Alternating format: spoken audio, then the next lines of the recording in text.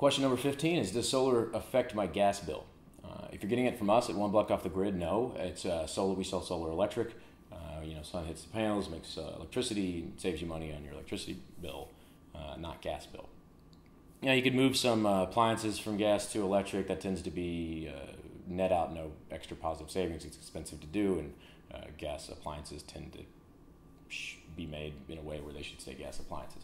There are some exceptions, of course, as always, but in general, no, it won't affect your gas bill, and moving things from gas to electric doesn't often make sense. Now, there is, of course, solar hot water, solar thermal. We don't do that today. We will someday, but it won't. That will affect your gas bill and save you money there. It won't affect your electric bill.